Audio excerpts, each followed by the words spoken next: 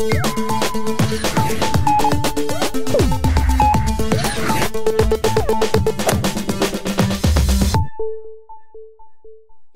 I'm Kenny Joya. Welcome to another one of my tutorials. In this video, I'm going to show you how to use the plugin pins or the plugin pin connector in Reaper. Now basically a plugin pins are a way of moving signal around our plugins or our effects, or routing signal anywhere in Reaper. For example, I have a pad here.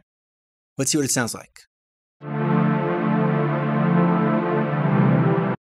Now let's add an EQ to it. Go to our effects.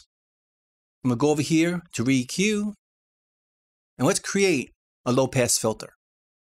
We'll remove these other bands and just create a low pass filter with some bandwidth. And it sounds like this.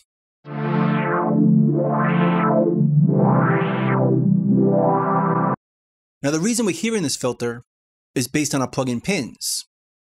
If we go right up here and click it, this is our plugin pin connector. The sound is coming in on 1 and 2, or left and right, and going out on 1 and 2. So if we turn these two off, we're not going to hear this filter. And we turn it back on, we will.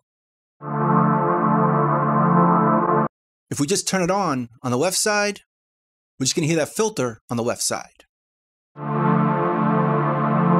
And the same with the right. In fact, this is a pretty cool way of creating a stereo effect. So let's add some parameter modulation to this filter. Let's put these both back on. Let's select this frequency. Choose parameter modulation. We'll choose LFO. Let's adjust it.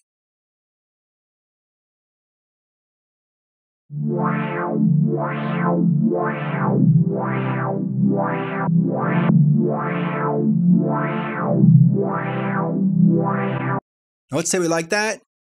Now we can put that just on the left side.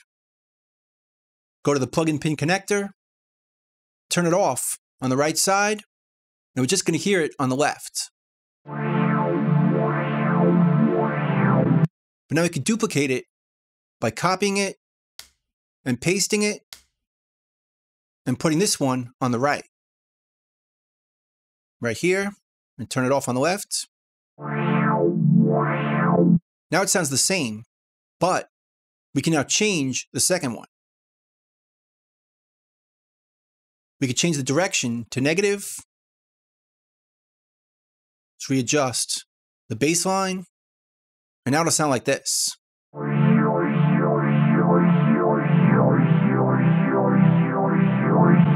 To get an idea of what it looks like, let's float these. Here's our left, and here's the right.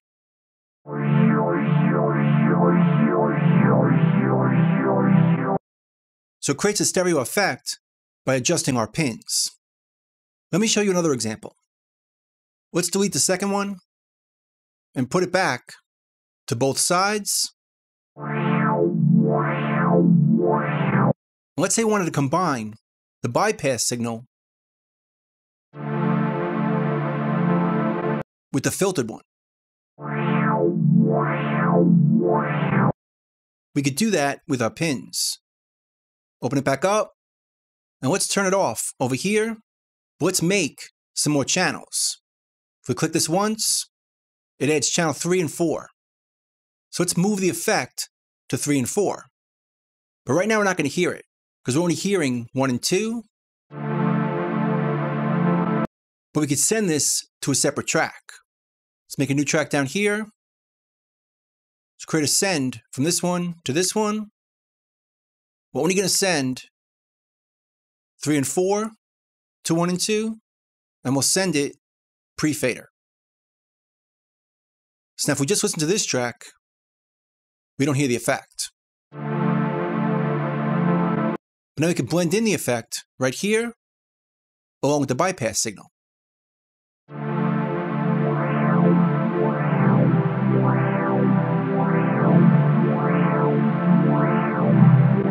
To get both signals at the same time. So that's another good use for our plugin pins. We could send our effects to different tracks while they're still bypassed or different on the original track. Let me give you another example. And this time, let's add a splitter. We'll search in our filter for splitter, and we can split by 3 bands, 4 bands, or 5 bands. Let's keep it simple and use 3 bands. And what this plugin is going to do, it's going to split our signal based on the frequency. So with these 2 crossovers, the first band is going to be 20 Hertz to 200 Hertz, then 200 Hertz to 2 kilohertz, then 2 kilohertz to 20 kilohertz. But we could adjust it here at our crossovers. But for now, let's leave it. But in order to hear the split, we need to check out our plug-in pins, or the plug-in pin connector. And we can see right here, it's coming into 1 and 2, but it's only going out the low output. So we're not hearing the mids or the highs. But if we want to adjust it separately, we can set up separate tracks over here. Let's add 3 of them. And let's go back to the plug-in pin connector, and let's add more channels. So now we have 6. 1 and 2 is for the lows, 3 and 4 is for the mids, and 5 and 6 is for the highs. So now we can send from this track 1 and 2 to 1 and 2, pre-fader for our lows. Let's take the master pair and send off of this, so we're not hearing it from this track. And let's send to the second track just the mids, which is going to be 3 and 4, also pre-fader, and then finally the highs. Drag it and drop it here, but just send 5 and 6, pre-fader. Now we should have the complete sound playing back, but it's separated by frequency. So if we turn these 2 off, we're just hearing the highs, or the mids, or the lows. So we could reblend our signal based on their frequency, kind of like a graphic equalizer. So let's cut some mids,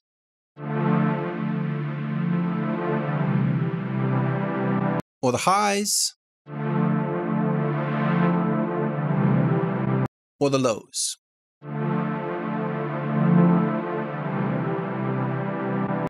And we can reblend any signal that we want. Could be a final mix, or a drum bus, or in this case, just a pad. Let me show you one other way you can use plug-in pins. Let's check out a drum loop. Let's hear what it sounds like.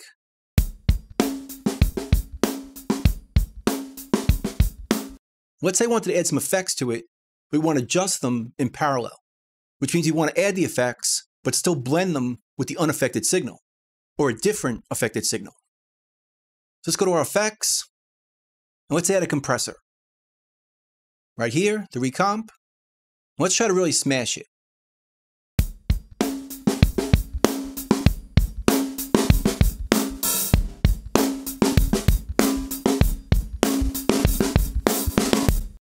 That sounds good like that.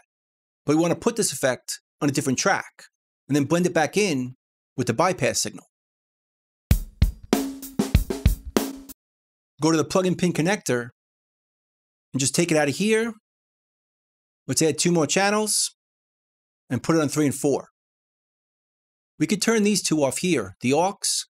That's just used for side chaining. We don't need it for this. So now compressor is coming in on 1 and 2, and going out on 3 and 4.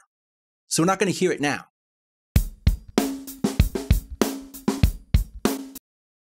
We'll get back to that in a bit. Now let's add an EQ. And with this EQ, I really want to feature our cymbals, or in this case, the hi-hat. So let's filter out the low end, and let's boost the top end.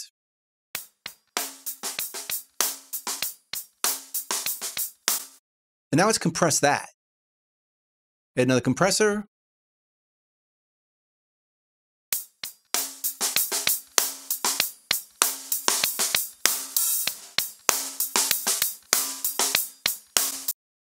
It really boosts the top end or the cymbals, but it also compresses it so it's nice and controlled. But I want to put that on its own separate track, so I can blend that with the bypass signal. So again, we'll go to the plug-in pin connector, but let's first do it on our EQ, because this sound uses two plugins. So we'll start with the EQ, we'll add 2 more channels for 5 and 6, and we'll send our EQ to 5 and 6. Then we'll go to the compressor and take that signal from 5 and 6, turn these 2 off, and send that to 5 and 6, not to 1 and 2. So again, now we're going to hear on this track just the bypass signal.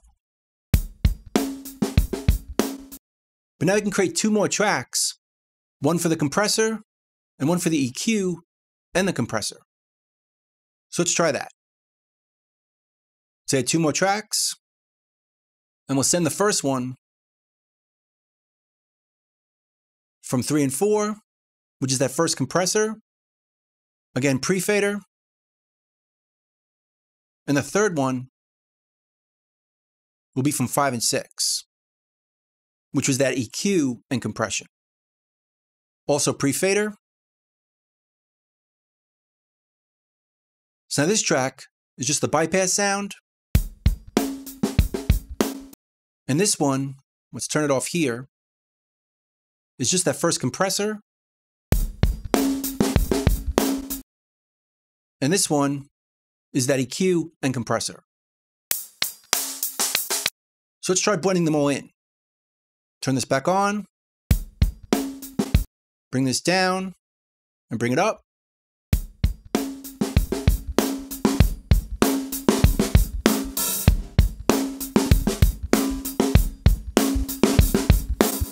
Get a nice blend of both. Let's bring this in too.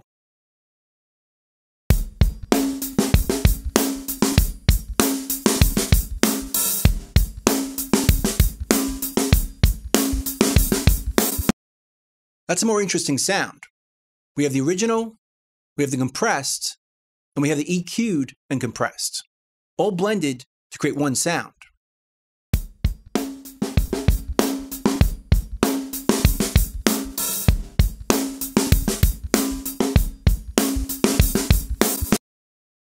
And this is all possible because we adjusted it using our plug-in pins, or the plug-in pin connector. Now there's so many things we could do with these plug-in pin connectors. The examples are endless, but I think you get the idea, and I hope this encourages you to explore this feature or use it even more. So that's the plug-in pins, or the plug-in pin connector in Reaper. I hope you learned something, I hope you can use it, and I'll see you next time. Thanks.